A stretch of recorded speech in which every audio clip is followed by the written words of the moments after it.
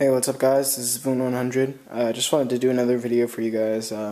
This is a kind of review of these 2.4 inch wheels and tires from Proline Racing for 110 scale buggies. I just got them today in the mail, and wanted to kind of just show you guys what these things look like, and I'll get them mounted up later so you can see what they look like on an actual vehicle. So these are a little bit larger in size from your standard 2.2 inch wheels.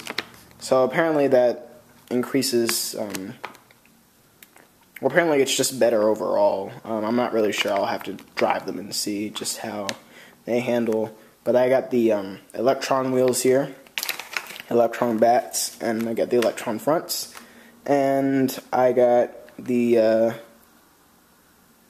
these wheels. Got two sets of wheels, front and back tires. So yeah, this will definitely be pretty interesting to see just how everything goes and how they mount up and all that.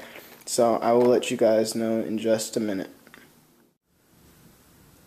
Alright, so I got these wheels and tires mounted up here. They've already been glued. I was using AKA glue, and I've already ran these tires. I ran them at my local track, and I'm gonna have to say I really like them. Really sticky compound, great. Well, my track was kind of loose, so these, Electron tires weren't exactly the best. But even though this wasn't exactly the right tread, the tire still had a lot of traction. A lot actually was traction rolling on loose dirt. That, not completely loose dirt, but I was getting some traction rolls. I mean, these tires definitely, they definitely stick. They definitely have some pretty good traction. So overall, definitely impressed. I think I paid, I have them mounted on the 2.4 inch Velocity wheels from Proline. So I think in total, I paid about $54 for them. So, I don't know, I'm really enjoying these wheels actually. They're great. They glued up together nice. Everything went well. Haven't had any issues with anything in particular on these tires. I don't run them too much except for when I'm at the track.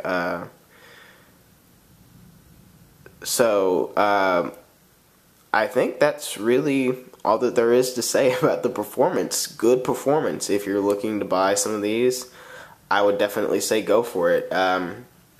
Just choose the right tread. The Electron tires, I've only ran them once. I ran it for about 2 hours or so, and there's not really any noticeable tread wear on the tires either. So they seem to be relatively long lasting. Comparing these 2.4 inch wheels to the standard 2.2 inch wheels, I didn't notice much of a difference. They just seemed a little more planted, in my opinion. It didn't, coming off of jumps and things like that, it didn't seem as, not necessarily wobbly, but it landed better. It seemed a little bit more planted, and I hadn't done any changes to the suspension or anything like that. It was all the same from what I normally run on this car. Right now it's sitting kind of low just because I haven't been running it for a while. But other than that, everything went together good. I'll give you kind of a close-up view of this tread pattern here. So yeah, and as you can see, it's a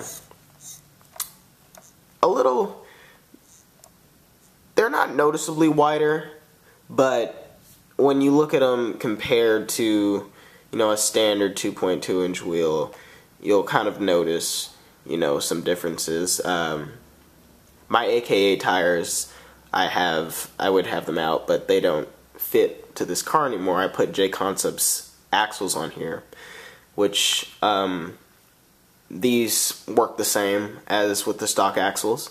So, you know, as long as you buy the the right wheel with the right offsets, you'll be fine. But other than that, yeah, great buy. I would definitely recommend it if you're going to be racing on, I think this clay.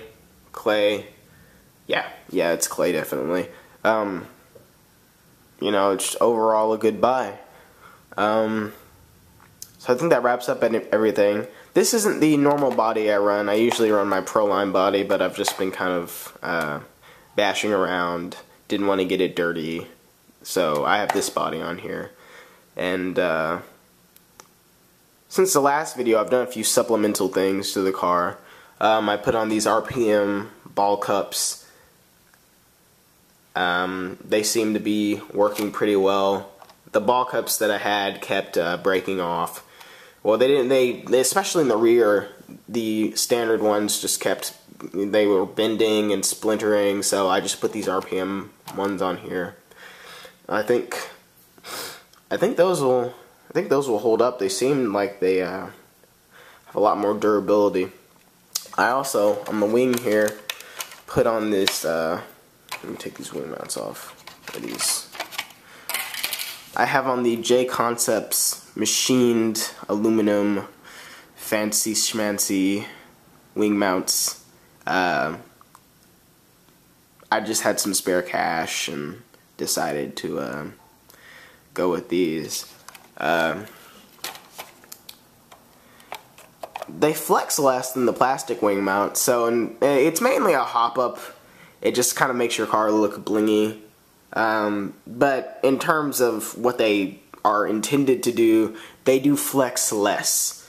So that's good, especially when you're experiencing a lot of downforce in the back. You're not going to have that, flexing backwards that you have with the plastic ones.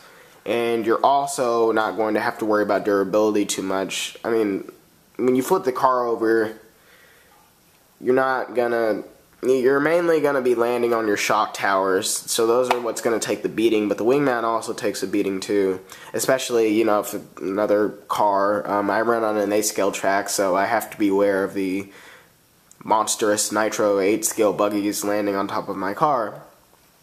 And with these, you don't have to worry about them bending, because they're a lot more durable. They're not going to, snap off or anything. But, yeah. So that's basically it. I hope you guys like this video. If you have any questions or comments, feel free to leave them below. And I'll see you guys in the next video. Thanks.